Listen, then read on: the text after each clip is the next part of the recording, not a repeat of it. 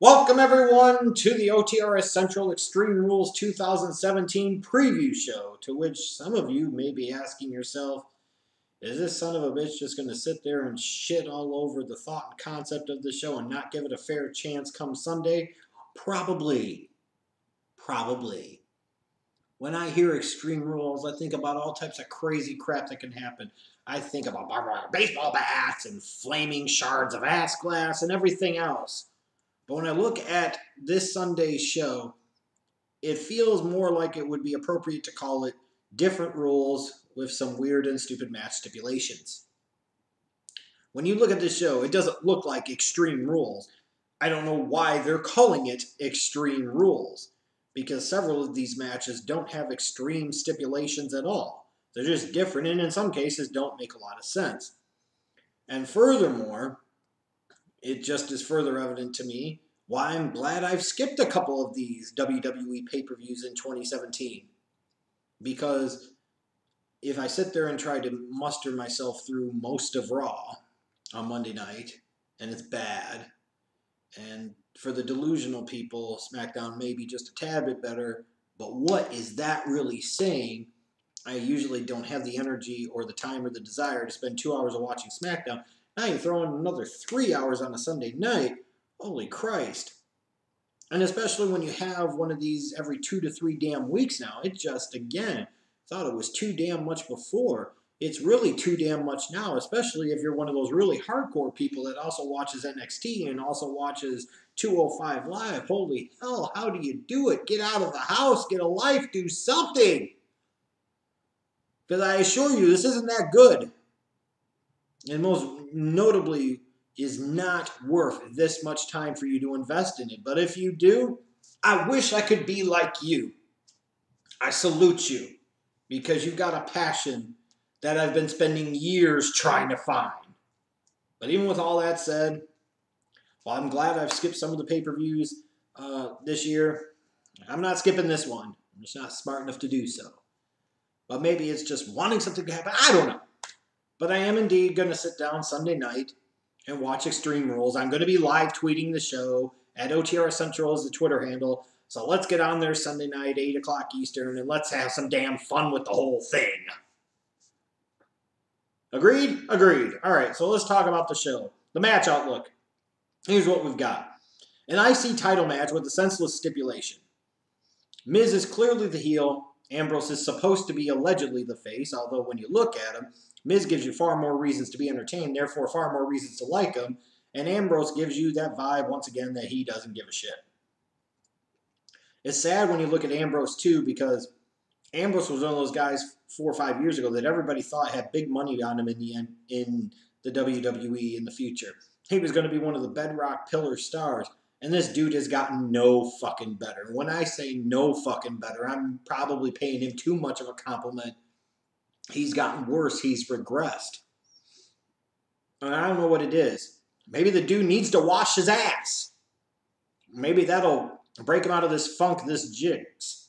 Maybe he needs to stop fucking with Renee Young. I don't know and I don't care. But whatever it is, this dude should be far ahead of where he actually is and should be much better than he actually is. Again, when you look at the stipulation for this match, it just, to me, doesn't make a whole lot of sense. Even if you want to spin it this way. You're talking about if the babyface champion gets disqualified, he loses the title. This is the type of stipulation you use for a babyface to try and get the belt. Saying the heel has gotten themselves counted out. The heel has gotten themselves disqualified. And you get to this point where the heels ran away, he's hid, he's ducked the challenge, and you say no more. You have to have a winner. You have to have a clear result. And if he tries any of the shenanigans or any of the bullshit, and he's going to lose this match. And usually you would do this when the heel is the champion and the babyface is chased. And again, it just speaks to the whole dynamics of how everything is screwed up with WWE and their product today. Because if you're the Miz, why wouldn't you pay the Drifter to give you one clean shot? I mean, from a storyline standpoint, why wouldn't you? Why wouldn't you have Elias Sampson just knock the hell out of you? Because do it as soon as the bell rings. You don't have to go through a whole grueling match. You just take one shot. It could even be just like one kick to the head or something. You'll recover, and you'll still retain your championship. Or you won't retain it, you'll win the title. So if you're the heel, wouldn't that be the smart thing to do? Or why not just pretend to have Maryse hit you? And it's even one of those things where she doesn't even have to actually hit you. You just sit there and give the illusion when the referee's back is turned that she hit him. And he acts like he's hit, a la Eddie Guerrero type of shit. And then you've got the referee looking around trying to determine what happens. And now the crowd's going crazy. It's a way to actually work the stipulation. The way they're doing it now is stupid. I hope Miz gets the championship because Dean Ambrose in no way, shape, or form is belt worthy for any belt in this goddamn company right now. Wash your ass, get rid of that ridiculous comb forward, and get back to work and try to get better. It's pathetic.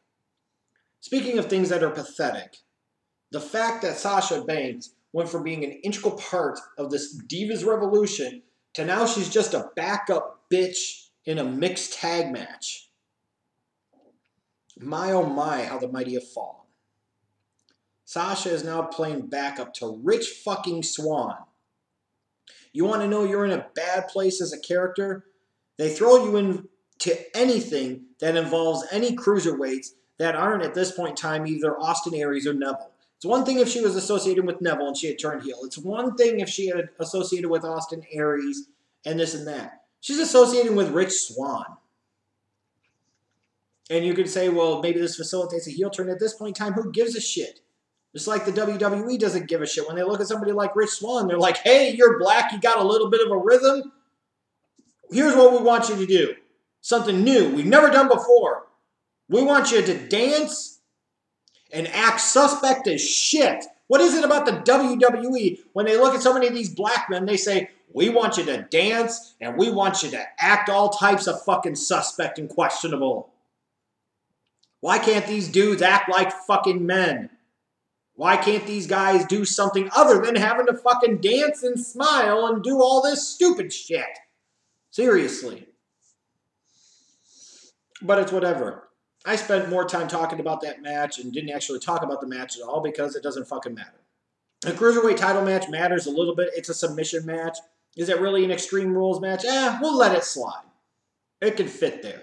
And at least you could say from a storyline standpoint, this can make some sense. These guys have been going at it, going back to the road to WrestleMania. This is Aries' third chance. Here's what I want to say to Austin Aries, though.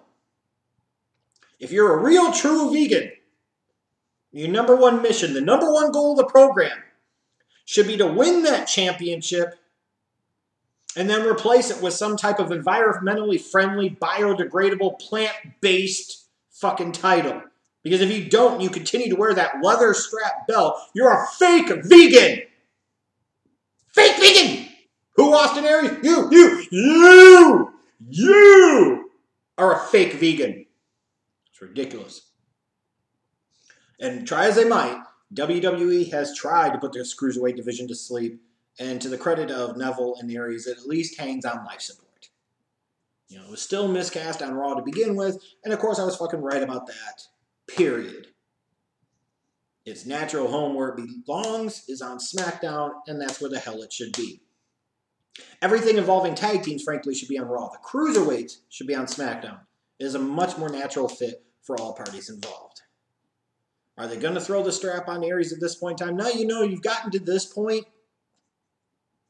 Keep the damn thing on Neville. I don't know why you would put it on Aries. Unless you say it's an excuse to have another match between these two. And I don't know if we have to have that at that point. But if we do, that's nice too. Then we get to the Vince Russo special. The always good when it's on a pole match. Which you might say it could be Paige's favorite match stipulation. You used to laugh when we called Brad Maddox Beef Mode. And we wanted to see Honey Beef Mode at WrestleMania 29. Well, Paige found out what beef mode was all about, baby. But she might prefer if the pole was black. Just saying. Puts a whole new definition to up, up, down, down. Doesn't it? Doesn't it? Anyways, talking about this kendo stick on a fucking pole match that would make Vince Russo scream with bro ecstasy. You look at the two combatants. Alexa Bliss has personality and some it factor for days with absolutely zero ring skills. Like, she's a great personality. She's got the ability to talk. She can get a reaction out of people, the right type of reaction out of people. But she's horrible in the ring. She is the drizzling shits. I wouldn't have her anywhere near a fucking title. To me, until she got better as an actual worker, as a performer, I would be having her do everything other than actually be a wrestler. Because she could make other stars too. But then you get to Bayley, who has some ring skills, but she's not great. She's okay. But lacking in personality all fucking day. To me, when I look at this, it's more like Alexa Bliss is the babyface and Bayley is the heel. Because what is there about Bayley that is likable? And let's be honest, not that corny old shit of, I try and this has been my dream. Shut the fuck up. Take your millennial hugging shit and pound it up your ass.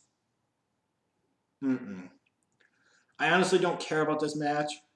There's at least a 60% chance this match will be shit. Just because you put some type of stipulation in it doesn't make the match good automatically. And especially when you have Alexa Bliss in the match, you can use all the stipulations in the world, but it doesn't mean that she's any fucking good. Who wins here? Hopefully Alexa Bliss, and we can move on from Bayley. Next.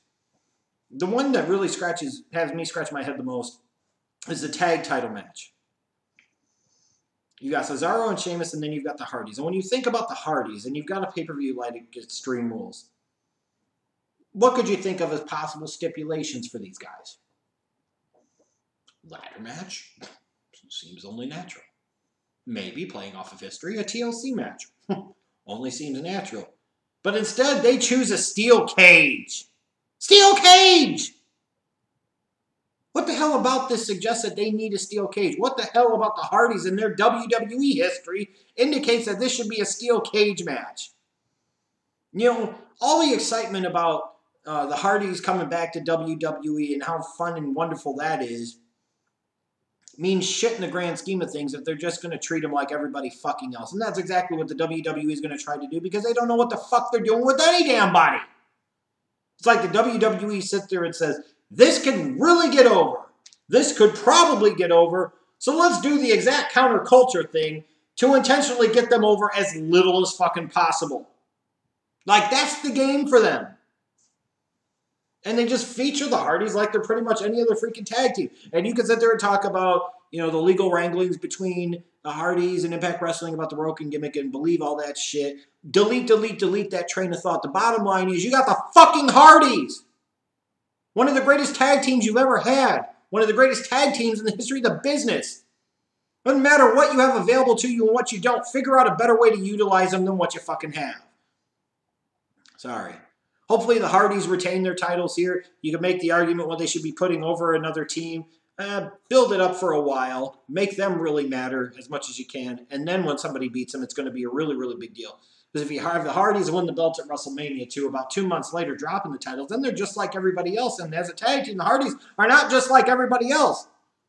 So don't book this match this way. And WWE, stop booking them that way! And then we get to the match that is most certainly bound to potentially piss me off the most. And that is the Fatal 5-Way #1 Contenders match. The winner gets to face Brock Lesnar at a future pay-per-view. Who gives a shit? Let's size this bad boy up.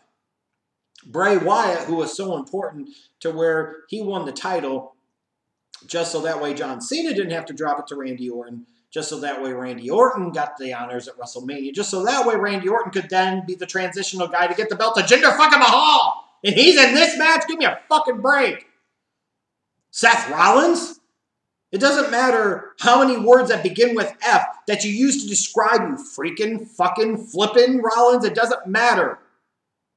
He's a terrible babyface and has no business being in the main event picture at this point in time. Roman Reigns? What the fuck more do I need to say about Roman Reigns at this point in time? The one thing you probably can feel the most confident about is somehow, some way, this company is not going to have Roman Reigns win this match on Sunday because they've got delusions of grandeur for him and Lesnar at WrestleMania 34. Ugh, gag me already. To me, the guy that provides the most compelling and interesting option for winning this match is Samoa Joe. Like, looking at the 5 participants in this match, the guy that I think could have the most interesting and compelling and believable program with Brock Lesnar is Samoa Joe. So there can't be any chance that he can win this shit. So what this means is all the Finn fucktards are going to be excited because, yay, Finn Balor! He wins! He's awesome! He's going to face Brock Lesnar, and I buy it and I believe it, and bullshit. Once you get past the fucking body paint, once you get past the entrance, the dude has nothing. I'm tired of people trying to sit there and manufacture that this guy has a whole hell of a lot more than he really fucking does. It just isn't there. What is the big fucking deal about this guy?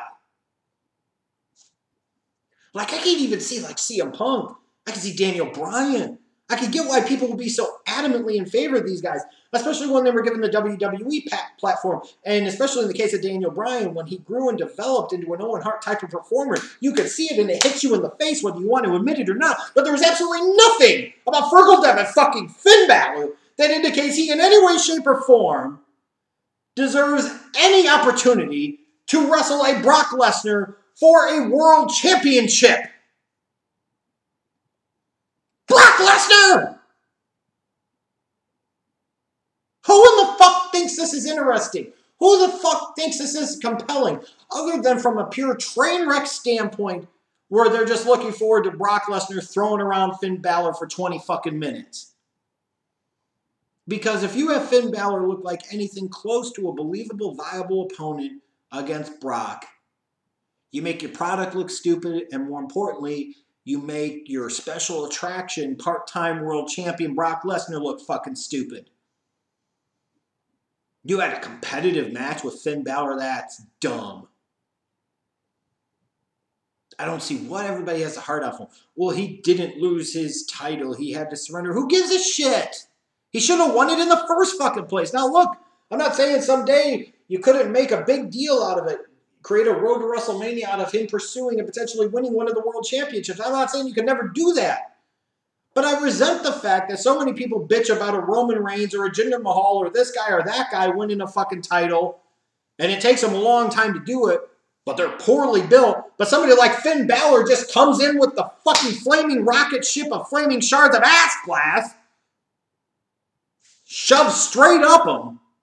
And we instantly have him beat Roman Reigns. We instantly throw him into the world title picture. We instantly have him win. And now we're coming right back. It's like you can't fucking quit the dude. How about having the dude show that he could be a more well-rounded and complete performer? At that point in time, I will grant you an opportunity to where I could say, okay, I'll put up with one match between him and Brock Lesnar, even if I still view it as unbelievable. But this shit, man, is just fucking ridiculous. What the hell is wrong with everybody?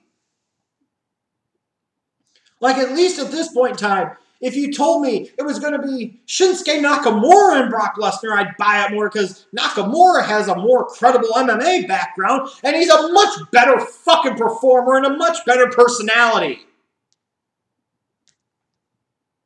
It's not just a size thing, so get over that hang-up. It's the fact that Finn Balor being in a world title picture for the WWE is fucking retarded. And people continuing to push for this and want this is fucking retarded. Jinder Mahal winning the belt is fucking shit. Well, what the hell is Finn Balor winning a belt? Or even wrestling for a belt? What the hell does that represent? Unbelievable. So on Sunday night, the big prediction of all is that the internet will rejoice and I'll be fucking bitter and pissed off and come on here crying, ranting, and raving about how stupid this shit is. Pretty much what I've been doing for 6.5 years now. So why stop?